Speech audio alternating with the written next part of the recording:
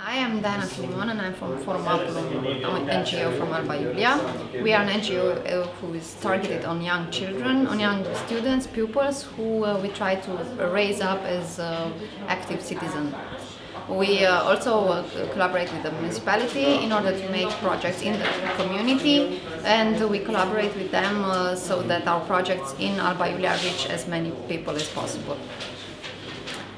Now, sometimes the problem is that the authorities are too bureaucratic in some sense, so they focus on what they need to do in their own jobs and somehow don't engage with the NGOs. This is a recurrent issue that we're trying to solve.